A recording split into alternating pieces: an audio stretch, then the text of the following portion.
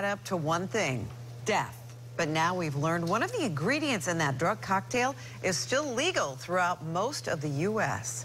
We first told you about Gray Death last week. It is a combination of 3 drugs, one of them nearly 10 times more potent than heroin. Now, the drug originally created as a legal drug back in the 1970s is now more potent than morphine, but supposedly it was less addictive. Paul Mueller joining us now. And how are users getting their hands on this? We've talked a little bit about this Gray Death, but it's the ingredient. Talked a lot about it. You know, that's a great question. It's illegal here in Florida as well as 4 other states, but you can still get a prescription for it legally in every other state. It's a designer drug like bath salts and ecstasy being shipped into the U.S., mainly from China.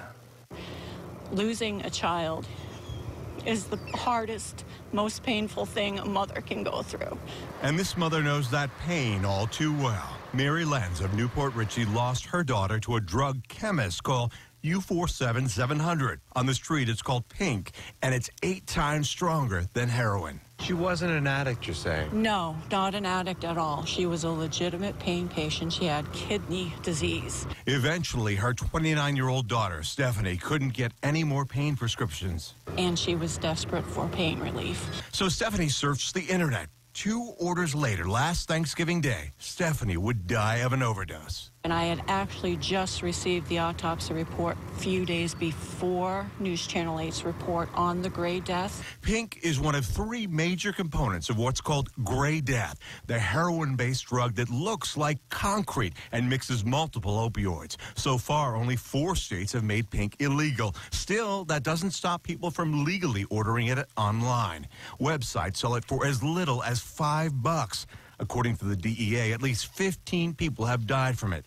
In September, it was classified as a controlled substance. Right after that, 4 states, including Florida, outlawed the drug. I have to tell my daughter's story because if I can save one child's life, one mother's grief, everybody out there, don't touch it. It is bad news.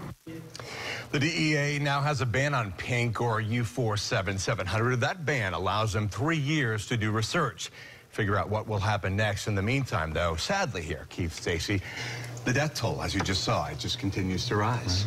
So sad. It is. Thank you. Thanks.